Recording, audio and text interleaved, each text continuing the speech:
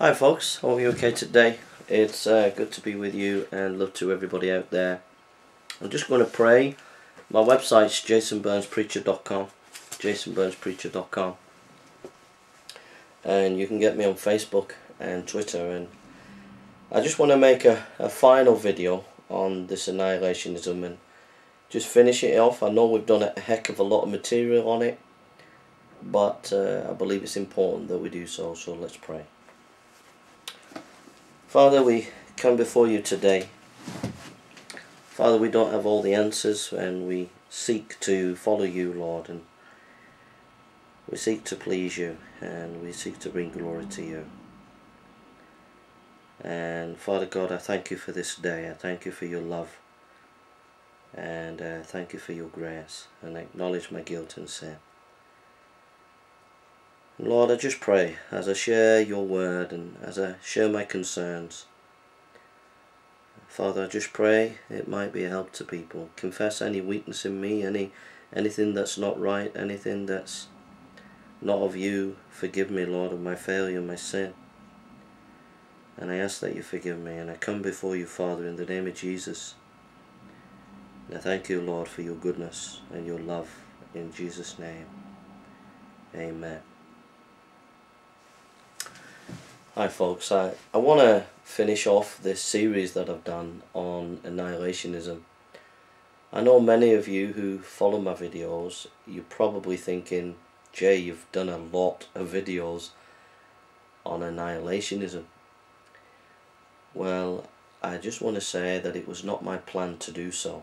I've never really homed in on a heresy and critiqued it as much as I have on this teaching. So it's not something that I planned. It was not something on my agenda. But a dear brother,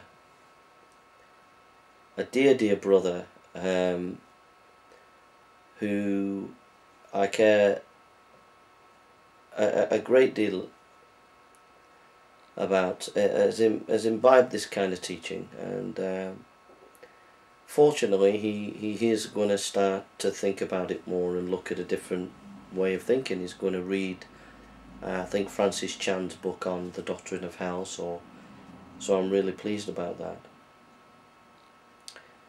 that. But I believe that God has wanted me, looking back now over the videos that I've made, I believe that God wants me or I believe that God wanted me to do those videos because studying this doctrine, which has been opposing orthodoxy on the Doctrine of Hell, a few things came to light. One is that there's not actually a lot of material critiquing annihilationism. So secondly, there's a lot of new ideas coming out at the moment, the last few years, attacking the Doctrine of Hell, and a lot of evangelicals are following suit. So I think it's been timely to do quite a few videos on this to arrest the drift that is going in a wrong direction. So it's just a small contribution to defending the truth, really. And I think that there are a lot of these annihilationists pumping their propaganda on the internet, and so I think it was important to counteract that. So there's quite a lot of material on it, but I think there was a need for it because evangelicals seem to be drifting in this direction. Okay. So I just want to start with the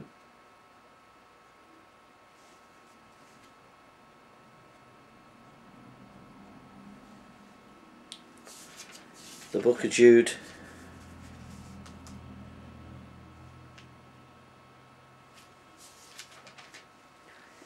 It says, "For there are certain men crept in unawares, who were before of old ordained to this condemnation, ungodly men, turning the grace of our God into lasciviousness, and denying the only Lord God and our Lord Jesus Christ, I will therefore put you in remembrance, though you once knew this, how that the Lord, having saved the people out of the land of Egypt, afterward destroyed them that believed not. And the angels which kept not their first estate, but left their own habitation, he hath reserved in everlasting chains, under darkness unto the judgment of the great day. Even as Sodom and Gomorrah, and the cities about them in the manner, giving themselves over to fornication, and going after strange flesh, are set forth for an example, suffering the vengeance of eternal fire. Likewise also these filthy dreamers defile the flesh, despise dominion, and speak evil dignities. Yet Michael the archangel, when contending with the devil, he disputed about the body of Moses, does not bring against him a railing accusation, but said, The Lord rebuke thee. But these speak evil of those things which they know not, but what they know naturally are brute beasts, in those things they corrupt themselves. Woe unto them, for they have gone in the way of Cain, and run greedily after the error of Balaam for reward, and perish in the gainsaying of Kor. These are spots in your feast, charity, when they feast with you, feeding themselves without fear. Clouds they are without water, carried about of winds, trees whose fruit therein, without fruit, twice dead, plucked up by the roots, raging waves of the sea, foaming out their own shame, wandering stars, to whom is reserved the blackness of darkness for ever. And Enoch also, the seventh of Adam, prophesied of these, saying, Behold, the Lord cometh with 10,000 of his saints, to execute judgment upon all, and to convince all that are ungodly among them of all their ungodly deeds, which all their hard speeches, which ungodly sinners have spoken against him. These are murmurers and complainers, walking after their own lusts, and their mouths speak of great swelling words, having men's persons in admiration because of advantage. But, beloved, remember ye the word which was spoken before of the apostles of our Lord Jesus Christ, how that they told you threefold by mockers in the last time. How that they told you there should be mockers in the last time, who would walk after their own ungodly lust. These be they who separate themselves sensual, have not the Spirit. But you, beloved, build yourself on your most holy faith, praying in the Holy Ghost. Keep yourself in the love of God, for the mercy of our Lord Jesus Christ, unto eternal life. And if you turn to 2 Timothy,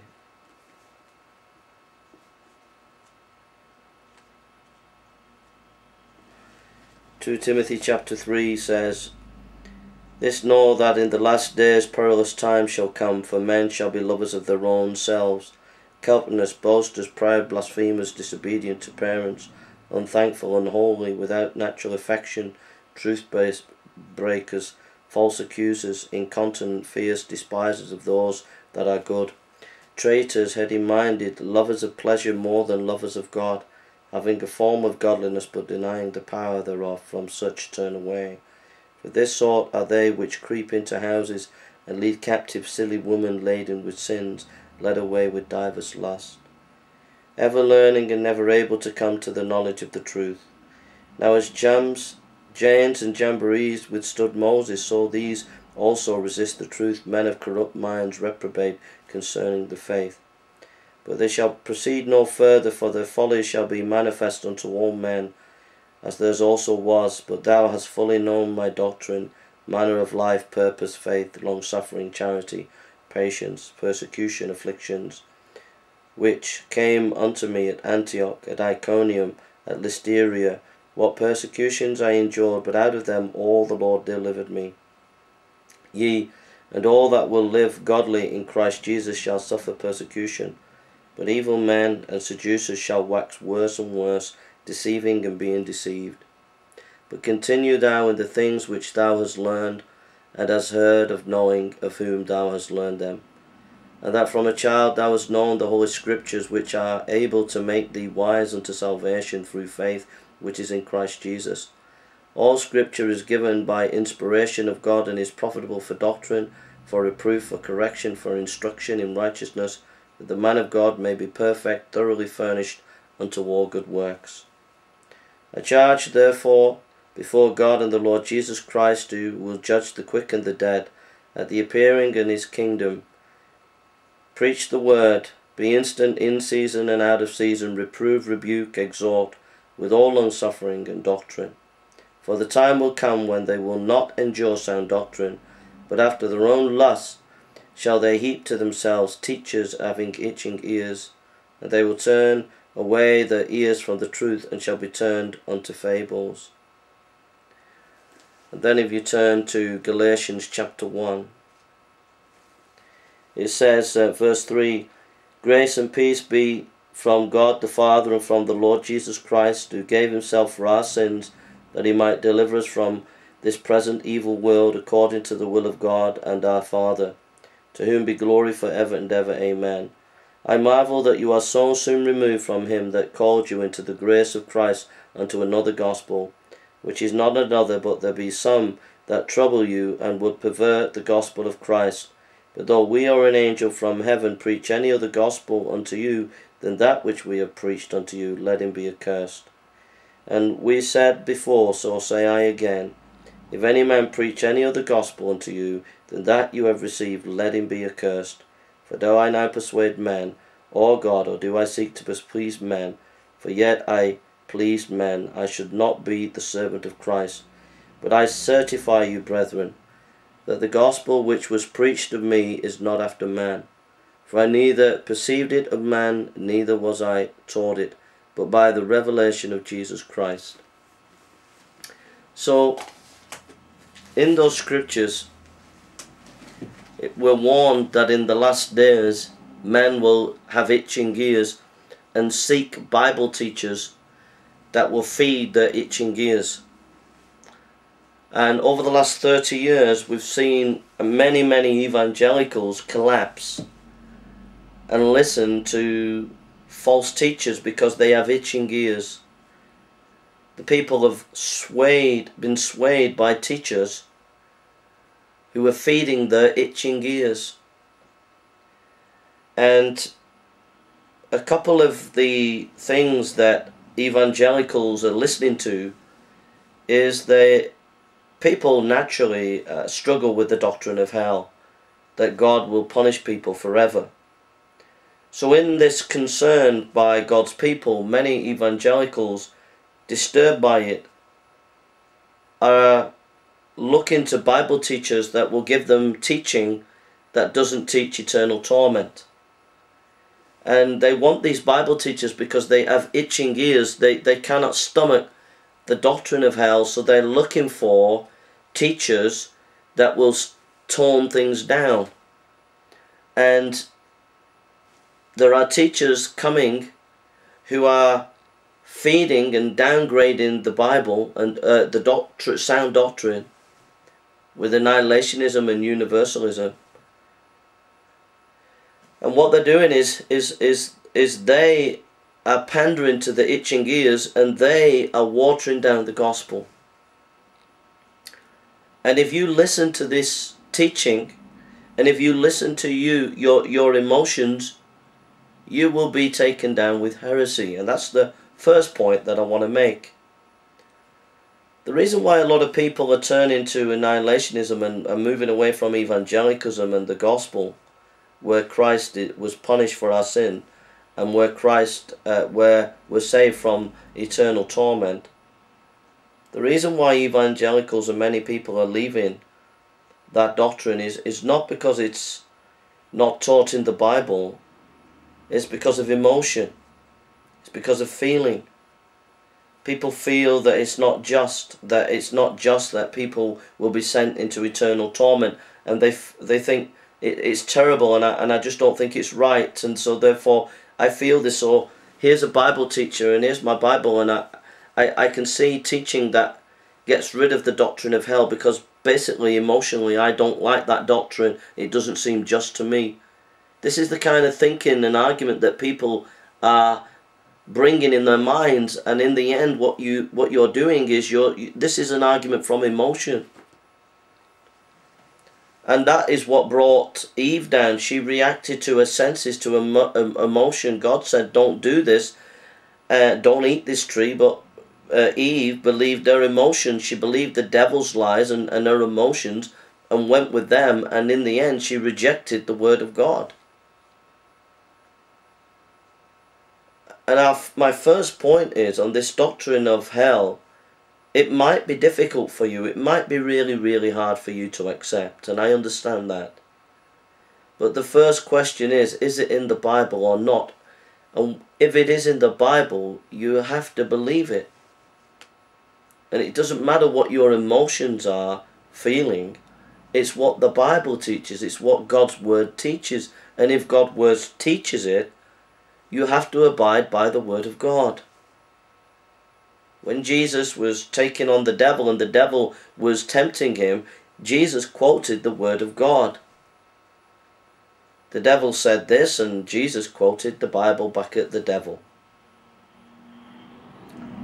And you have to stand against these voices that are coming in and telling you that hell is not just. You've got to stand against that and say, no, I'm following what the Bible says. Because if you don't, if you go off emotion, you're going to make shipwreck your faith. Now, a lot of these, and I've listened to these annihilationist debaters, Edward Fudge and Chris Date, and they claim to be evangelical. They say the right language, the right doctrine, but then they say, we just believe everything you believe, but we don't believe in the doctrine of hell. They'll even quote Orthodox scholars like R.C. Sproul and John MacArthur to back up their point. These people do not agree with annihilationism, but the annihilationists will use these evangelical scholars to make the position look palatable to you so that you'll take it on board. They claim to be Orthodox, but they're not. Chris Date, a major debater for annihilationism, has strange views concerning soul sleep. That the soul is asleep, which cannot be justified in the Bible. He has strange views about that. Edward Fudge is on record as saying that he believes that Christ's body was annihilated. If you believe that, that has big consequences on your doctrine of Christ, who Christ is. And you're not in the Orthodox camp if you're attacking the orthodoxy of the deity of our Lord Jesus. So these people will claim to be Orthodox, but if you scratch hard enough and look deep enough, there's serious issues with their theology. Even though they claim to be exactly the same, they're not. You see, they'll even claim that they're trying to be biblical, but the reality is they're emotional. The reality is they don't like the doctrine of hell. And they'll say, no, that's not the issue. They'll tell you that what we believe is the Bible, and they'll try to get you to believe that all they want to do is follow the Bible, and the Bible teaches annihilationism. But the reality is, I'm not saying they're lying, but they're kidding themselves. The reality is they emotionally do not like the doctrine of hell, so they go to the Bible and find annihilationism to suit their feelings. That's what's behind all this annihilationism. It's not a desire to be biblical. It's an emotional reaction. It's an emotional reaction. Now they're on record in debates of saying we don't want to react to emotion. What we'll do is we'll follow the Bible. They're on record of saying that. But the reality is, it's not about the Bible. It's about their emotion. They don't like the doctrine of hell. It's not. It doesn't seem just to them. Now, this issue of it's not just,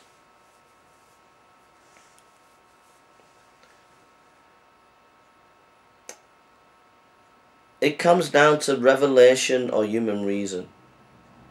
If you go from human reason, it will not seem just to you. But if you go by revelation and allow the Spirit of God to teach you and study the Word of God in its context and what the Word of God says about hell, then you'll accept it because it's based on revelation. But if you usset revelation with reason, you will not accept what the Bible says, because you've moved from following what the Bible says to human reason. And again, a lot of this rejection of the doctrine of hell, when all said and done, all the Bible quotations from the annihilationists that they throw out, and they'll throw out hundreds of verses, and you as a sincere person who's been taken in with this teaching, you have to be honest. It's not really about the Bible, it's about your emotion. And that's a dangerous position to be in. It's about you following human reason rather than following the pure Word of God. Really, ultimately, that's where it's at.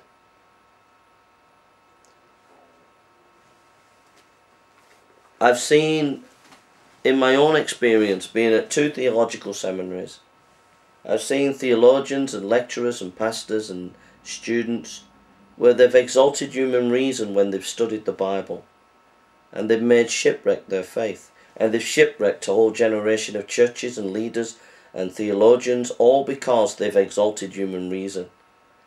It's a very, very dangerous place to be. The Jehovah's Witness, when they study the Bible, they come across as if they're biblical, but really it's just human reason. It's not based on the Word of God and the Holy Spirit. It's based on the Watchtower teaching and rationalism. And they too believe in annihilationism. So it's very, very difficult to understand how people can go to hell for eternity. But if you humble yourself and allow the Spirit of God to teach you, then you can accept it if you understand the biblical perspective. And I just want to say, if you go to Matthew chapter 5,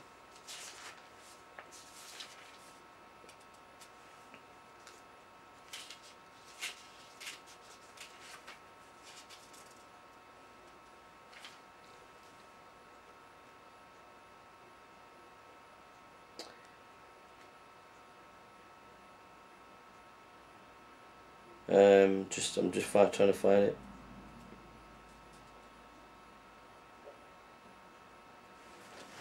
I just get it. I just can't remember. So I have to keep warning you.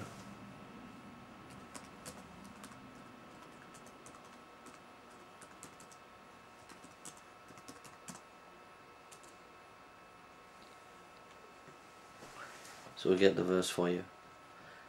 So before we even begin, I have to make these warnings, because if I don't, and you follow and listen to these kind of teachers, so sorry, Matthew 7. Matthew 7. 15 to 20.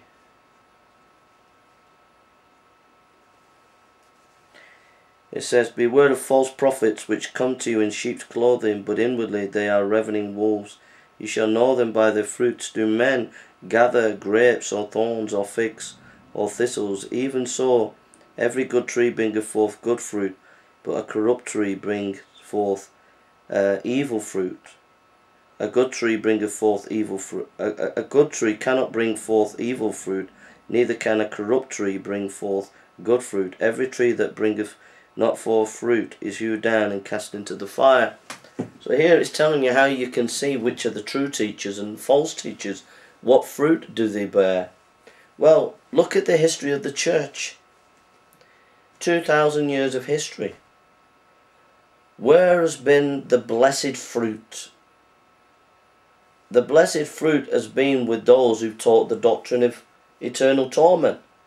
Jonathan Edwards was used in a great revival. He taught the doctrine of eternal torment. George Whitefield, he was used in a great revival. He taught the doctrine of eternal torment.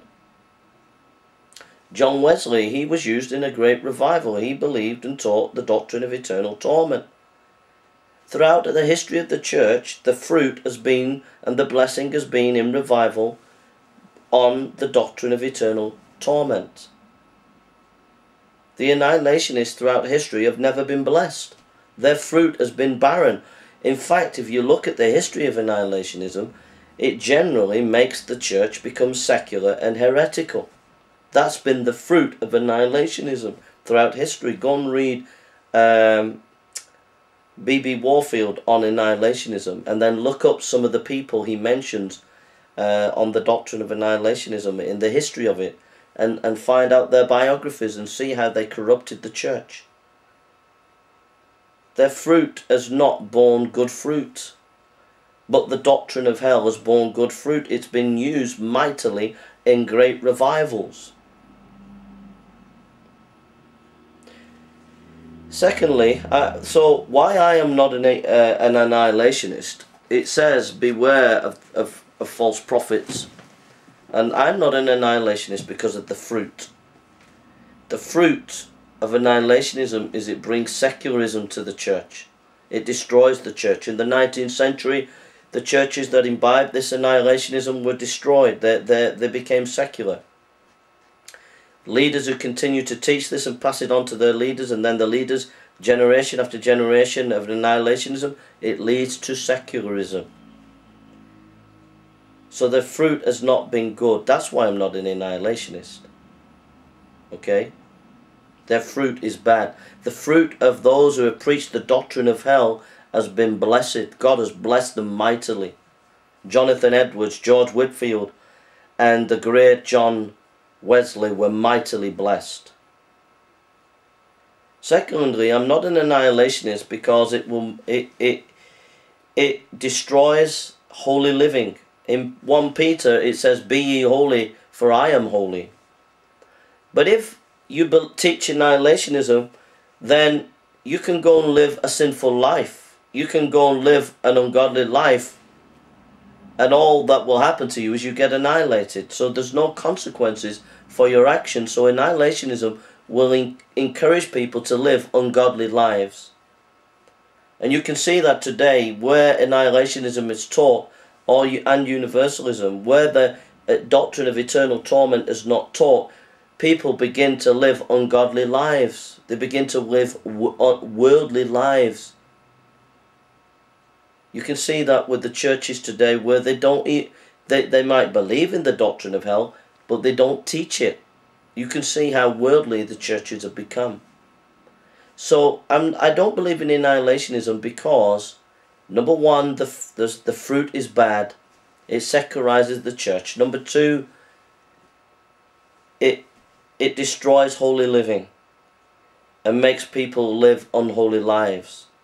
Whereas the doctrine of hell encourages people and emboldens people to live a holy life. Thirdly, I'm not an annihilationist because it's a doctrine that destroys the deity of Christ and his atoning work. The annihilationists focus in their debates on the death of Christ, which is right. It says in Romans chapter 6 at the end, the free gift of God is eternal life, but the wages of sin is death. But they never focus on the suffering of Christ and that he suffered for his people. In Isaiah 53, he was bruised for our iniquities, the chastisement of our peace was upon him. So the annihilationists take away the suffering of Christ and what he did for us at the cross in all his fullness, that he suffered for hell-deserving sinners. When the Lord was in Gethsemane, he prayed, he had great sweats of blood, he was whipped and mocked, and he had a crown of thorns put on his head. He was suffering for us. I'm not an annihilationist because it takes away from the suffering of Christ. I'm not an annihilationist because it attacks the deity of Christ. You see, Edward Fudge, one of their main propagators of this teaching, believes that Christ's body was annihilated. His human side was annihilated. If that's the case, when Christ died, you're saying that the human side of Christ, i.e. his soul, was separated from the deity of Christ. And we believe that Christ has two natures in one. So you're saying if Christ's human nature was annihilated, he was separated from his divine nature. You're into really, really bad heresy. So I'm not an annihilationist because it has bad fruit. I'm not an annihilationist because it encourages people to live an ungodly life. I'm not an annihilationist because it attacks the atoning work of Christ and the deity of Christ. Number 4, I'm not an annihilationist because they're not honest about church history. They say that the early church taught annihilationism and that they weren't clear. Clement of Rome, Book 7, chapter 35, 2798 says, "So then, if they were sure of this, that the punishment of eternal fire awaits those who do not worship God, when would they cease warning and exhorting?" Justin Martyr in 155 AD, in Second Apology, chapter 9, 1 to 165 AD, said, he lived to that age, but at 155 AD, said, and that no one may say what is said by those who are redeemed philosophers, that our assertion that the wicked are punished in eternal fire are big words and bugbears, and that we wish men to live virtuously through fear and not because such a life is good and pleasant. I will briefly reply to this, that if this be not so, God does not exist, or if he exists, he cares not for men, and neither virtue nor vice is anything. And as we said before, lawgivers unjustly punish those who transgress good commandments. And we can go to Archelaus' Acts of Disputation, Hippolytus against Plato, Cyprian of Carthage, John Chrysostom, John Cassine, Augustine, and we could go on and on and on of looking at many early church fathers that believed in the doctrine of hell. And it was a good quote there by Justin Martyr, because he's saying the doctrine of hell shows that God cares for men. He cares for what's right and what's wrong. But if there is annihilationism, there is no real justice, but we'll get onto that in a minute. So I'm not an annihilationist because they represent church history in a bad way and falsify church history as if annihilationism was taught on the same level as the doctrine of hell in the early church and throughout history, and that is a complete lie, and they misrepresent the history of the church. I'm not an annihilationist because they misrepresent and misinterpret the Old Testament. In the Old Testament, if you look at the word Sheol, it means death, but it also is a place where the wicked go. The annihilationists concentrate on verses which say in the Old Testament that men will be destroyed, but they don't look at all the verses where in Sheol it talks about the wicked will go to Sheol, and they don't and they read into the verses annihilationism. Annihilationism is that people die, people are judged, resurrected, then they are judged, then they are annihilated. That's 4 things. In any verse that the annihilationists quote from the Old Testament, they cannot find that 4-fold chronology in any verse. So what they're doing is reading their annihilationism into the Old Testament. But the Old Testament clearly states that the wicked go to Sheol. It's a place where they go. And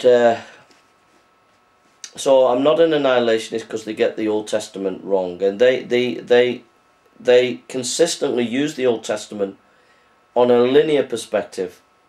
They don't realize that the Old Testament is progressive revelation, and they have to take the Old Testament in that context, and realize that the Old Testament gives us the fullness of the doctrine of hell. The New Testament gives us the fullness of the doctrine of hell.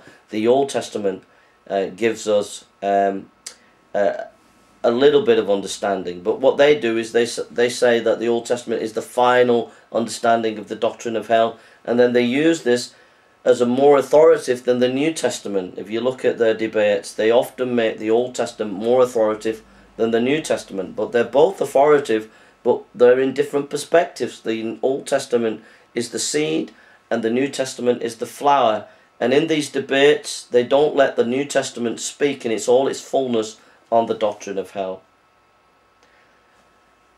Next, I don't believe in annihilationism, because in the New Testament and in the Old Testament, they only cherry pick the Bible verses that suit them. They don't look at all the Bible verses. And if you look at all the Bible verses, so they cherry pick John 3:16, for God so loved the world, that if you believe on him, you have everlasting life. If you don't believe on him, you'll perish. They cherry pick verses like this, but then forget in John chapter 8 John chapter 3 at the end. It says this in John chapter 3 at the end.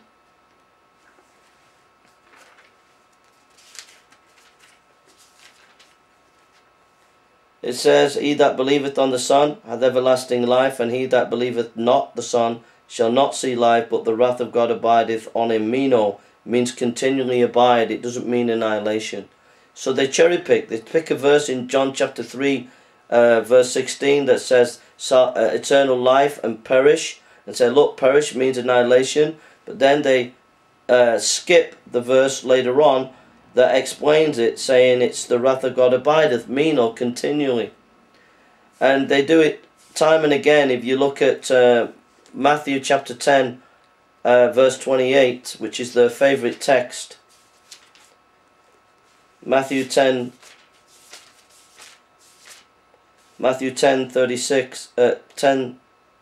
28, sorry. It says, and fear them which kill the body, but fear not able to kill the soul, and rather fear him who is able to destroy both soul and body in hell. And they take these passages out of context anyway, but they cherry pick just this verse.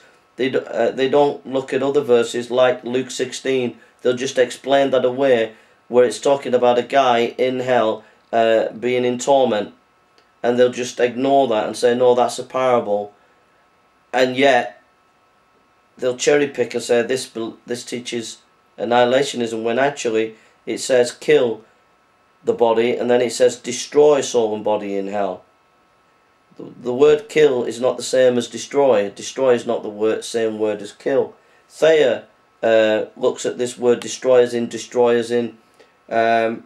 like I get this book and I just destroy it, I rip it up, but it doesn't mean it's been annihilated or disintegrated. J.P. Holding notes that this is in the context of the Pharisees, answering the Pharisees' attack. They believed in an eternal torment. So in the historical context, that would suggest that this means eternal torment. And even if you go with that this means kill, the word destroy means kill, it still doesn't mean annihilation, because all the other clear scriptures around it, like if you look at Matthew 28, where it's the parable of the virgin, and the virgins who don't have enough oil are locked out of heaven. They're not let in, but they're not destroyed, they're not annihilated. So even if this passage taught kill body and soul in hell, it wouldn't it would be contradicted by other clear scripture, so it can't mean that. It's a wrong interpretation of that verse when you look at other clear verses. And it says in hell, so that's a place. It's a place. If you're talking about annihilationism, you can just be disintegrated in 2 seconds. So why is it talking about a place? Why is it talking about an eternal fire? Why is it talking about eternal punishment, which it says in Matthew 25? If you look at Matthew 25, it says in verse 46, and these shall go away into everlasting punishment, but the righteous into eternal life. Now, there's a contrast between everlasting punishment there and then eternal life. There's a contrast. It's quite clear. Eternal life, eternal punishment. Now you might say, someone might say, yeah, but it's not eternal punishing, continuous, it's eternal punishment. But just turn it around. If we changed eternal punishment to eternal entertainment, alright, eternal entertainment. So someone says you're going to get eternal entertainment. And A few weeks later, you're getting this entertainment, and then somebody says, right, you've had eternal entertainment, it stops now. It would make no sense. If someone says they're going to give you eternal entertainment, you would expect it to go on forever. It says here, eternal punishment. So you should expect it to go on forever. To say that it stops, that's not what it's saying. It's saying eternal punishment. Just switch it to eternal entertainment, and you'll see that it doesn't work. Trying to explain it away and saying that eternal punishment ceases. It continues here. Okay? So these are many reasons. I've looked at the fruit of these people. We've looked at the We've looked at the logic of what it does about holiness. It destroys holiness. We've looked how it destroys the deity of Christ, how it doesn't give a fuller understanding of the atonement of Christ and his sufferings. We've looked at the Old Testament and how they misrepresent the Old Testament, that if you ask them about the fourfold chronology of annihilationism, you can't find it in the text, but if you look at the whole of the words of Sheol, it's where the wicked go in the Old Testament. It's a place where they go for where they're dwelling and being in suffering there in Sheol in the Old Testament. Taking Old Testament words out of context, not looking at the Old Testament as progressive revelation, but interpret it on a flat level. We've looked at how they take a verse out of context, like John 3:16 and Matthew 10:28. But even when they take these verses, they also cherry pick and only pick the bits that they want, and not look at the clearer ones that can interpret the verses, such as Matthew 10:28. So these are many reasons why I'm not an annihilationist. But above all, the greatest reason why I'm not an annihilationist is because it's not the gospel. I am saved by grace because I'm a hell-deserving sinner. I deserve to go to hell.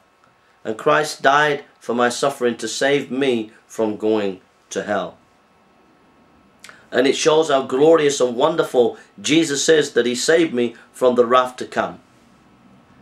Annihilationism destroys that beautiful, wonderful message of the glories of Christ and what he did for us. And that's why I'm not an annihilationist, because it's a totally different gospel. And I could never believe it.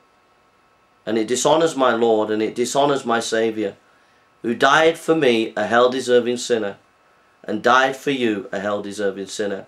It magnifies his great love, and it shows you the terror of God's judgment, because God cannot look upon sin, and he must have sin out of his presence, and he will punish sin, because sin is rebellion against a great God. Why does it not bother me that people are tortured? I tell you why. Because my God is an awesome God. He is a consuming fire, and he will not have sin in his presence. So I don't have any issue with God. He has a right to judge, and he has a right to send me to eternity forever, in eternal judgment. He has a right to do that, because I am a sinner deserving nothing. I am a sinner who deserves hell. I am a sinner, I don't deserve anything. I am saved by grace, by undeserved mercy, and that Christ in his love shed his blood for me and took the wrath that I deserved. And because he shed his blood and died on that cross and gave his life for me, I know that I'm saved from the wrath to come, and I'm saved from hell and the judgment to come. Romans chapter 5.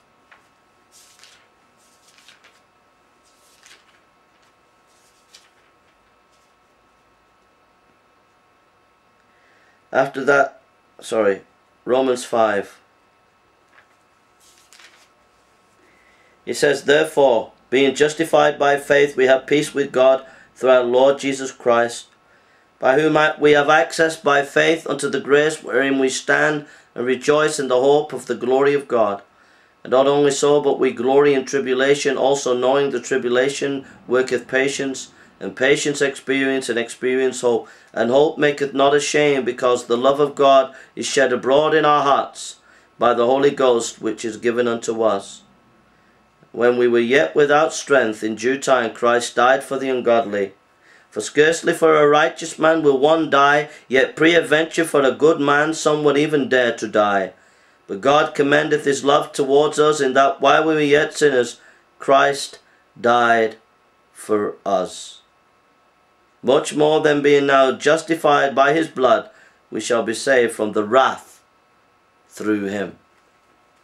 Christ bore our sin and took the wrath that we deserve. The wrath is eternal torment, and he took it upon himself. He took our punishment and died on our behalf, that we could be justified and cleansed and washed, and that we could go to eternal glory. And any other gospel, annihilationism or universalism, is a gospel from hell. It is a gospel from Satan. It will send people to hell. It will encourage them to live ungodly, unholy lives. It will attack the deity of Christ. It will attack the atonement. And it is a doctrine of demons, and it is not the word of God. That's why I'm not an annihilationist. But I believe in the old gospel. I believe in the gospel of Wesley. I believe in the gospel of Whitfield. I believe in the gospel of Jonathan Edwards. I believe in the gospel of the Puritans. I believe in the gospel of the Reformers. I believe in the gospel of the early church fathers.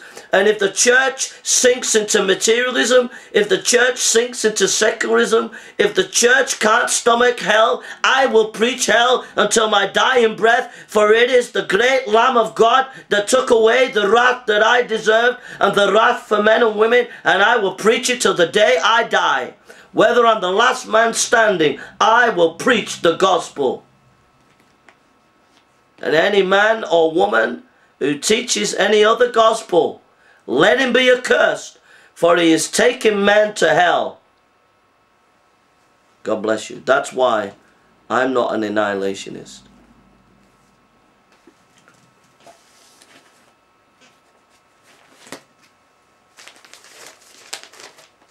I spent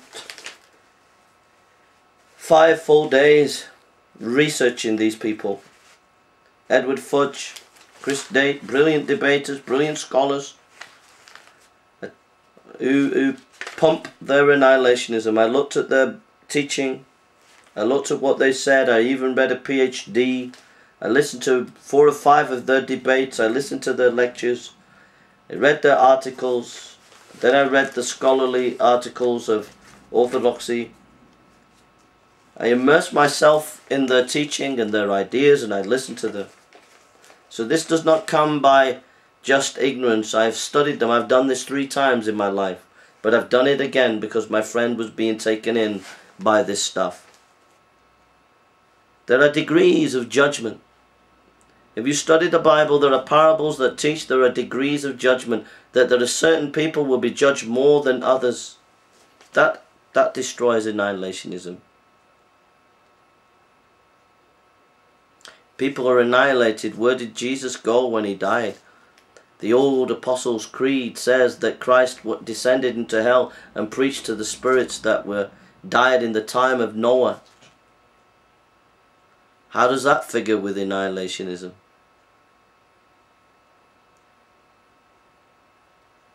I studied their teaching, and it's an evil doctrine.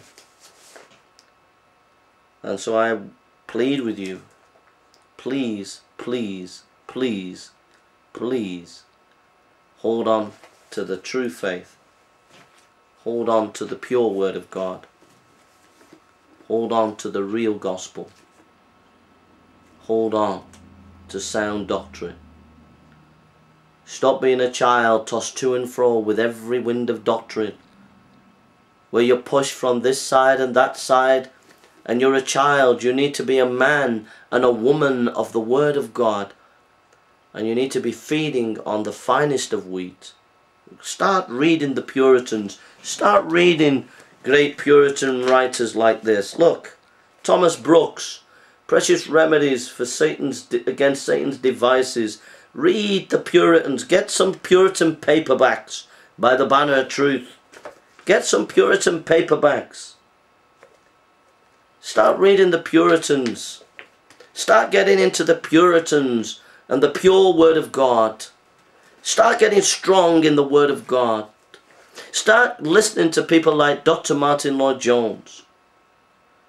Dr. Martin Lloyd-Jones. Type his name in. Dr. Martin Lloyd-Jones. If you want answers to your questions, go to Francis Schaeffer. Go to L'Abri Fellowship and listen to the lectures by Francis Schaeffer, who believed in the doctrine of hell. He was an apologist. Go and listen to what he has to say and learn from him. Go and listen to Dr. Martin Lloyd-Jones. Listen to him for a year. Just get your pen out and listen to him preach through Romans and make notes. And you'll be strong in the faith. You won't be tossed to and fro anymore. But if you go to church and there's a nice cute guy singing and playing the guitar and a few girls jumping and gyrating, and then they put a big video program up of something happening, and you're all clapping and dancing and it's drums and guitar, and you're all wearing cool t-shirts and it's all cool and nice, and you might go out and even give a bit of food to the homeless and you think it's wonderful. But in the church, you never hear them preach about hell. You never hear them preach about sound doctrine. What's happening is you're just becoming a cool, carnal, false Christian.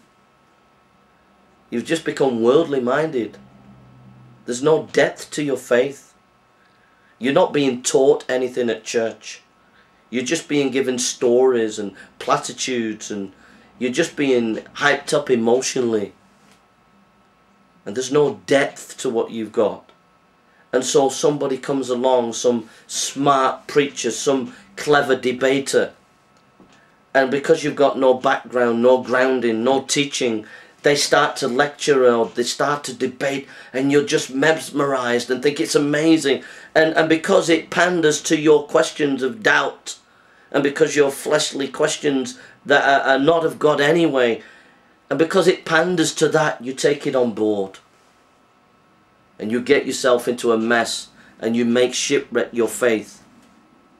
And years to come, others will join you, and that your church will become secular, and more heresies will incur in your church. Will they deny the atonement? They will deny the deity of Christ in years to come, and your church will be totally secular. And it all started because you were playing drums and you had the guitar and you had your video programs in your church, and you had these cool preachers who told you stories, and it was all nice and emotional. But you had never had a man of God who just preached the pure word of God in season and out of season, and taught you the word of God, and taught it faithfully, and taught you things that you didn't want to hear but was in the word of God, and taught you to live a holy life, taught you to repent, taught you to flee from the wrath to come, taught you the pure word of God. You never had a man that would do that for you, but instead you had people who tickled you with stories, and tickled you with emotion, and tickled you with videos, and tickled you with the guitar, and tickled you with nice cool things. And you were taken down. Puritans, read them. Paperback Puritans, get them, read them. Your Bible, study it. And find preachers that will teach the pure word of God. Start with Dr. Martin Lloyd-Jones. Go through his Roman series for a year. Make notes. And you see me in a year's time and you'll be strong as iron. But I guarantee you start to mess with this annihilationism and you'll be the weakest flip-flop Christian ever to walk the planet. But if you go and listen to Lloyd-Jones' teaching, I guarantee within a year you'll be a mighty warrior for God. I guarantee if you start to read the Puritans, you'll be a mighty warrior for God. But you start to listen to Fudge, and you start to listen to Chris Date, and these clever annihilationists who are very sophisticated and clever, I can guarantee you will not have a fire in your little toe, let alone your body. There'll be no fire there. But I guarantee you start to read the old books, you start to listen to good preachers, your faith will revive, and you'll be strong, and you'll be passionate, and you'll be preaching on fire, you'll be teaching on fire, you'll be fired up, and you'll be strong as iron.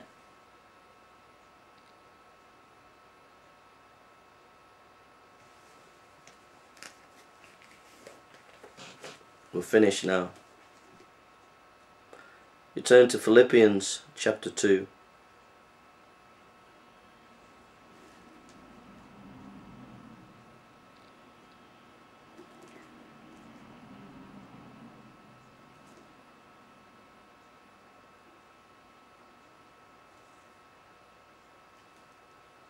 Philippians chapter 2.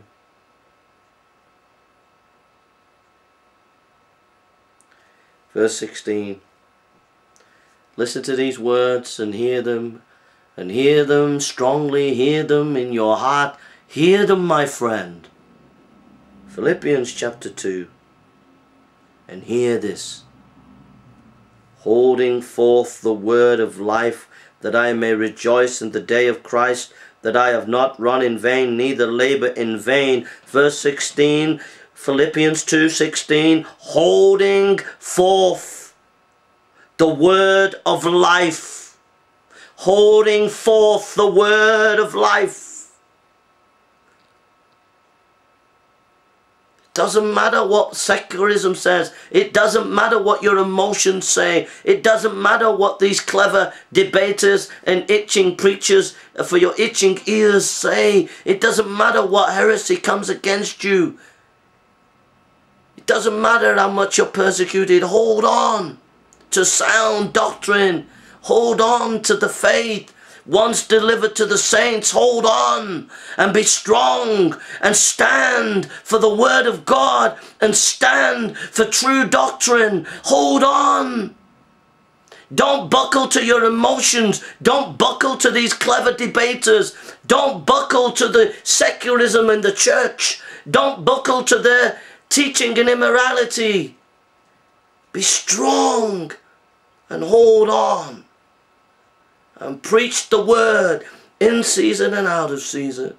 Hold on.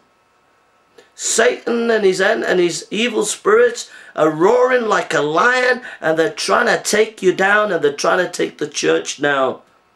They're coming in so nice, so sweet. Don't believe in hell. It's terrible doctrine. We've got a nice doctrine called annihilationism. It's really much biblical and much better, but it is from the pit of hell. Hold on. Hold on. Truth is not popular, my friend. Truth is not popular. But truth is truth, whether it's popular or not. Annihilationism's popular, but it ain't the truth.